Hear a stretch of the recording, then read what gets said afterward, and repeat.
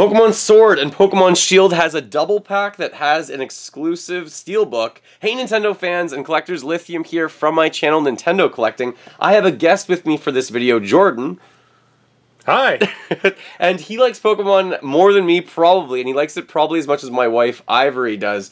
So he was able to get his hands on this. Where did you get this from? I got this from EB Games on pre-order. So EB Games is GameStop, but in Canada, this usually sells for the exact same price as the game if you bought it twice. So the steelbook was kind of for free. In stores at the same time right now is the double pack, except it doesn't come with the steelbook. I think from our understanding, there's other steelbooks too, right, Jordan? Yes, so I believe it's in the UK. They have steelbooks for just Sword and just Shield, whereas this is the actual dual pack. Yeah, so otherwise these are the exact same thing. I think you were saying that this is just a little bit wider because it includes the steelbook, but otherwise these look identical. The only way I think you were able to get your hands on the steelbook version is if you pre-ordered the game. So I wasn't able to do that, but Jordan was, and I know we're a few weeks late, but it's really good to unbox this. So on this, you just have a really good picture of, what are these Pokemon named? You can probably pronounce them better than I can. Zacian and Zazamenta. Man, I would not have got his pronunciation correct, especially when the Pokemon, do they say their names? Only certain ones do. Only Pikachu and Eevee do, and I Yeah. think it's because they're the same in all the languages. Nice. Whereas the other Pokemon have different names, so it'd be much easier to do the audio part of the game if you had to recode each language with different audio. Yeah, that makes perfect sense. So in here it says it includes each game, Sword and Shield, the Steelbook, and then download codes for two particular Pokemon which are called... Jangmo-o and Larvitar? Nice. Larvitar is on the one on the left. Correct. And Jangmo, the one on the right.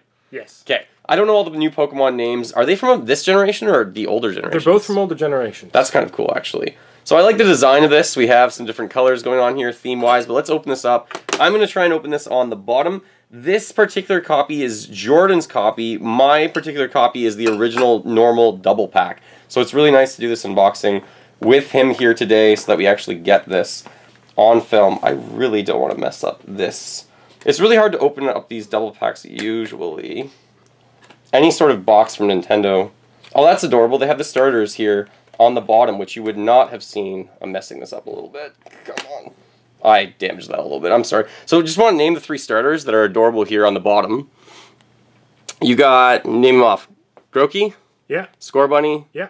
and Sobble. Yep. Yep, and they each kind of have more personalities in this game. You can comment below which one your starter is going to be in the game, or which one you already picked as a starter. Jordan, who did you pick from these three? I went with Scorbunny. I had a great time with them. Yeah. Did you see the final evolutions before you made that choice? Yeah, I did. Well, that makes sense. Like, a lot of people, I think, do the same thing. You can also let us know below if you make that same decision yourself. If you want to see the final evolutions before you make any sort of decision, I usually do the same kind of thing as well. We're just going to leave that on the side. I think let's take a look at the steelbook first. I'm just going to make sure this download code is not visible. So this does come with a sheet with download code, which is on the back of this, which I don't want to show you, obviously. What's the download code for? So if you go to a special area in the game, I don't want to give spoilers, you can put in an item you get from this download code, and it'll give you a raid for one of those two Pokemon. You can do both, Larvitar and Jangmo. So it's really good for exclusivity, because I believe Larvitar is exclusive to Shield, and Jangmo is exclusive to Sword. So this, if you're sharing with a friend, this dual pack at least lets you switch those codes and get one exclusive from each game. That's really neat. That's actually making a lot of sense to me, too. Let's take a look at the steelbook first. So this is Zamazenta, but I'm pronouncing that wrong. How do you pronounce his name? No, that's right. Nice. So this is Zamazenta. On the other side, we have Zacian. And I like the designs of these Pokemon, but tell me the types. What's the type of this one? So it is a fighting type. Yeah, so Shield is a fighting type, but Zacian is a... fairy type. And that's kind of funny how they made them different types. Inside here, this is nice. I like this. So you have... This is the world, obviously. Galar, is it pronounced? Galar? Galar. Galar, the Galar region, with two places to put your game. So that's a lot more smart of a decision, I think.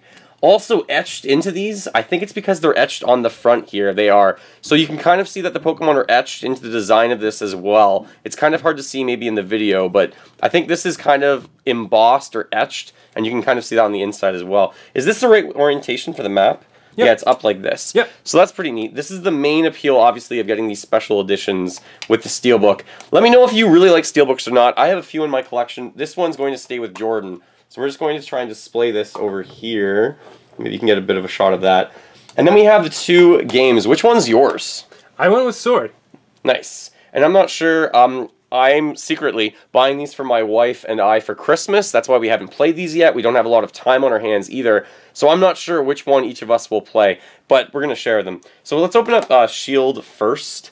On the back, just to give you an idea, they're almost the exact same back. There's just pictures are a little bit different in each region.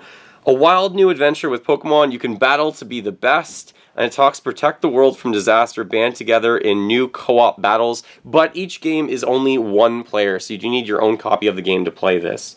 And they have the starters on it. Just to compare the backs of these really briefly, I think I remember seeing that these are different. Yeah. I'm not sure what the regions or areas are. Are the regions the same in both games? Yep. Like, I assume the areas are all the same, just the Pokemon are different. Correct.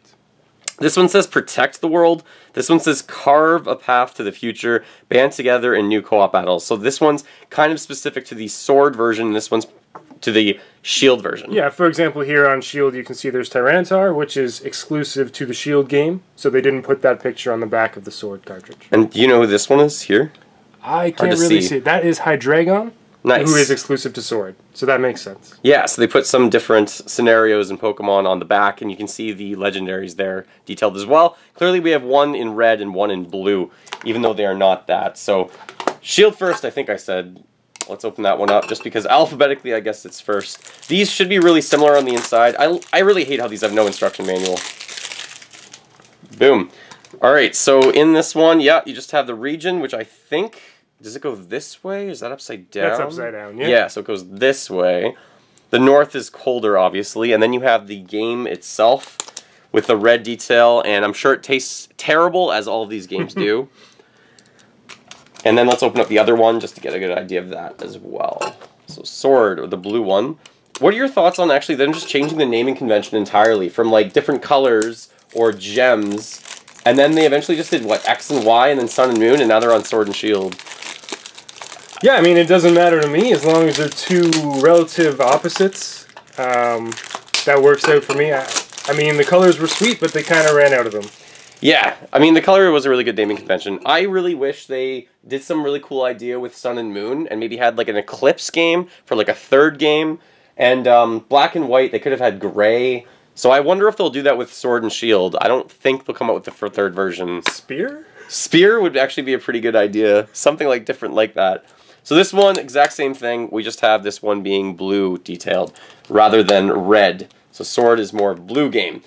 Now, I should also mention that there are other really nice items for Pokemon Sword and Shield. One of the things that Jordan was able to pick up is this. What would you call this?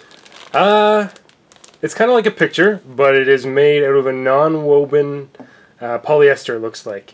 So this is like fabric material that you hang up like a shield almost. And on the back you have the region, the Galar region, or pronounce it again for me. Galar? Galar region.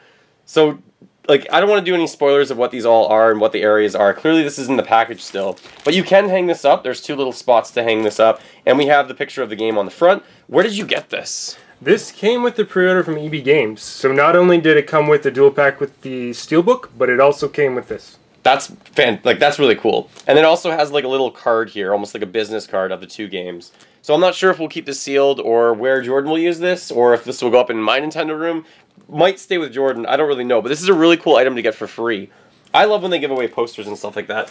And the last item I should mention is the special edition of the Nintendo Switch Lite. This is the Zacian and Zamazenta edition. This one, I think you can still find this in stores. I'm not sure if they're going to keep producing this and keep it in stores throughout this Christmas holiday, and then it might be discontinued. That's usually what Nintendo does. So I do have an unboxing video of this up on my channel if you want to check it out. The system looks gorgeous, but I'll leave it to you to look at that video for this one. Now, in the Pokemon games, there are a lot of Pokemon. We don't want to do spoilers of exactly how many there are, but how many, like percentage-wise, how many do you think you have so far? I'm at around 80%. So like 80% of the Pokemon, how many hours do you think you've played?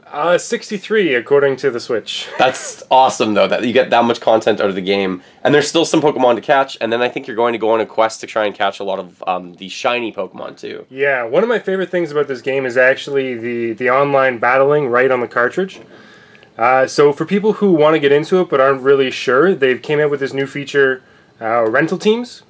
And so someone online who has a fully built team can post their team code, and you can borrow that team and use it in online battles to see if you like it. And so you can do that to try it out before you have to spend 10, 15 hours building a max EV IV team. That's awesome. I think what I usually have the most fun with is just seeing all the different variations of Pokemon and who they designed this time around in the games. Is there any Pokemon in particular, without spoiling too much, that like you love the design of them? There's actually quite a few. I like a lot of the new Galar Pokemon. Dragapult is a huge favorite. It's a ghost dragon. It looks amazing. Yeah. Love it. What's the flying all black Pokemon? That is the third evolution, I think. That is Corviknight. Okay, that one looks really unique too. That's great, and it has a Gigantamax version, which also looks even better. Oh yeah, Gigantamaxing. What's your thoughts on Gigantamaxing in these games? I enjoy it. So I believe for competitive ranked battles, you can't use Gigantamax Pokemon. It's just for in the game itself, which is neat because they are quite overpowered. Pretty much every Pokemon in the game can Dynamax, but then only certain ones, which are kind of rare to find, you only get them through raids or through a special event type of thing. They would have Gigantamax, and that's where it turns into a different form and gains G-Max moves, which have extra effects and more damage. And a lot of that, some of that is unique to this game only. Yes. Because in the previous one, there was like Mega Evolutions, I think, which are not a thing anymore. Correct. In this one. Yeah. So there's so many different versions of Pokemon, but it's really nice to see these come out on the Nintendo Switch. I think the graphics are great for what the Pokemon style is and what the Pokemon has been in the past. It's not really like next-gen, ridiculously high-level graphics, but it's cool that the game does, like, it took that next step, and everyone can play it on home console and handheld. You were mentioning today, December 1st, when we're filming the video, there's special unique weather in the game. Yes. So there's a few dates.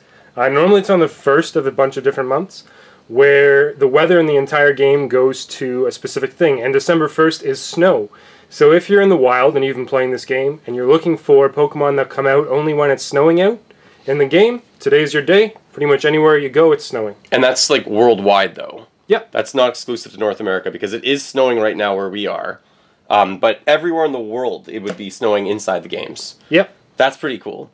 I think these games are doing really well. They're obviously selling pretty well. What are your thoughts as a comment below, especially who did you choose as a starter and which version of the game will you be getting if you don't have one yet? I'm going to hold off on playing these until it's Christmas. I think that's a really cool thing to share with my wife on Christmas Day, especially considering there's the double pack. You can also let me know, were you able to find one with the Steelbook version? If you can't find it with the Steelbook version, like I said previously, you can find the original double pack in the store. It's probably the same price, but you don't get any of those perks.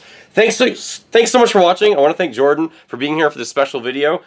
Check out my unboxing video, as I said, of the special edition Nintendo Switch Lite. And there's another Pokemon video coming for the Pokemon Trading Company International. I got a cool Christmas holiday package. Stay tuned for that one as well, unless that's posted already. I'll link it in the description below the video. Keep smiling while gaming. Go collect them all, especially in the Pokemon games. And thanks again to Jordan for helping with this video. Anytime. Have a good day, everyone.